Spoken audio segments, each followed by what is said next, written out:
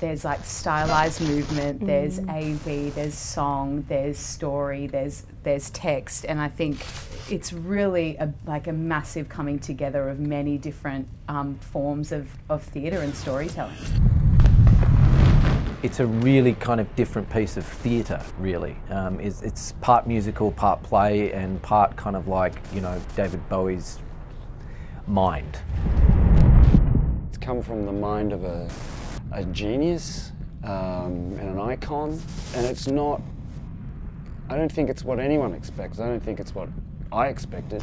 It's a head that's what it is. It's so unique as far as what the production company's done. It's so different and unique, and I think Melbourne should come out and support it, and they'll be knocked out. It's a knockout show.